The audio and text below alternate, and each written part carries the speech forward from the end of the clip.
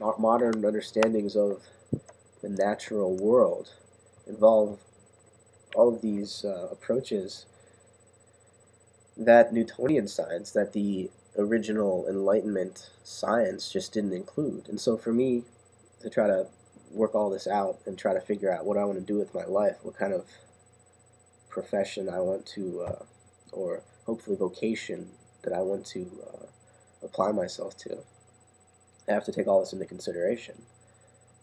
Um, and I think what I want to do is go to medical school, but a school of osteopathy, which I haven't read much about, but I've read enough to understand the basic approach of it.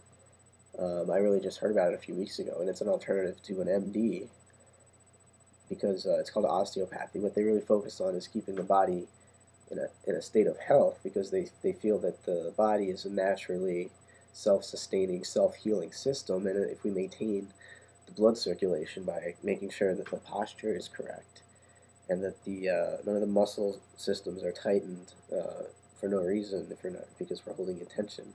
And then see that leads into the psychology of the whole thing because we tighten certain muscles in our body based on certain emotions that we are rejecting. And if we can loosen the muscles, well, it's connected to the emotion. So, but then part of loosening the muscle is changing the way we feel or accept or come to understand our feelings up here. You know, the emotion is in the body, and the feeling occurs when the mind tries to cope with it, when the conscious structure of our awareness starts to try to understand things. So I think I want to go to med school, and I have to be sort of inaugurated into, or not inaugurated, but accepted into, you know, I don't want to call it a cult because that seems to have a negative connotation, and I'm not trying to imply that. It's just an institution, much like a church. You know, you wear a white coat when you're a scientist, like priests wear robes because you're basically being initiated into a priesthood of scientists.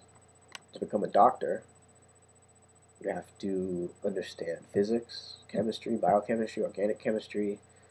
You have to know how to be a scientist, basically, and how to,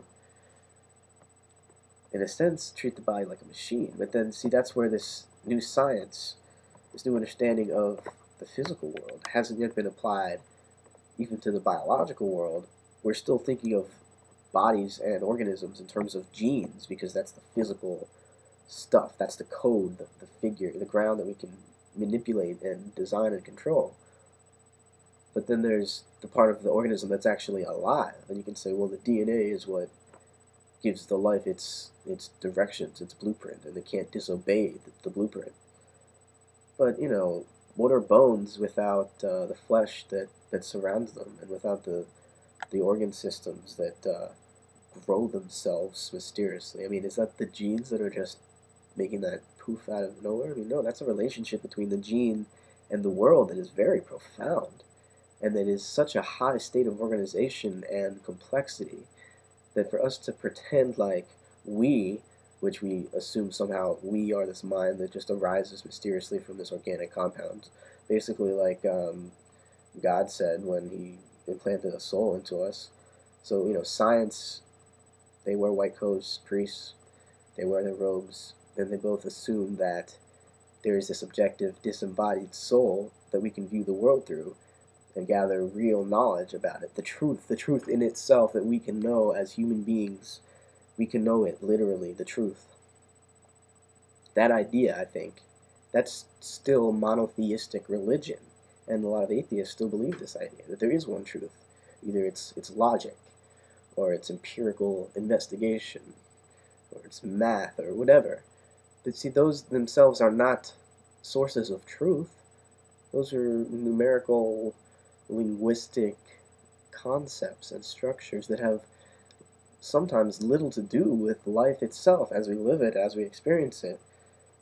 We need to reconceptualize what a conception is, what a concept is, what language is, and what thinking is, because thinking is not this universally, you know, are all people as healthy as all other people? You know, is an American who eats organic food and exercises every day just as healthy as an African person who's starving in Darfur?